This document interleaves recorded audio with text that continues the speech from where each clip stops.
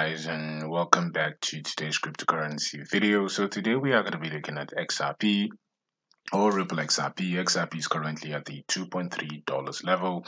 We are currently ranked at number 4 with a market cap of around $1.32 billion.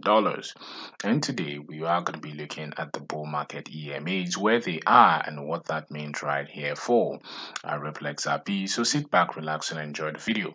So in the last 1 week, Ripple XRP down around 0.5%, and in the last 24 hours down around 4.3%. So without further ado, let us push to the chart, right? So we are right here on the chart for XRP versus the USD dollars. On the daily time frame, Binance is the data source, right? So we had already drawn our supply and demand levels, and as you can see, prices had been following those levels. But today we want to look at the bull market EMAs, which we have been watching right here for basically XRP. We said that when we see the bull market EMAs flip when we see price flip above the bull market EMAs, it basically means we are about to see a massive breakout, which we saw.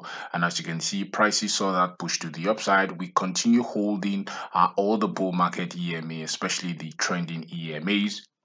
As you can see, the trending EMA is acting as a dynamic support and resistance, right? And we said that we probably could see a cool down right here for XRP, probably for the next few days, right? Where we could just see price cool down around this $2.2 level, as this is more than 1 month of basically just upward movement of price action, right? So we need to see some cooling down to happen right here before we continue right here to our journey towards that $4.7, right?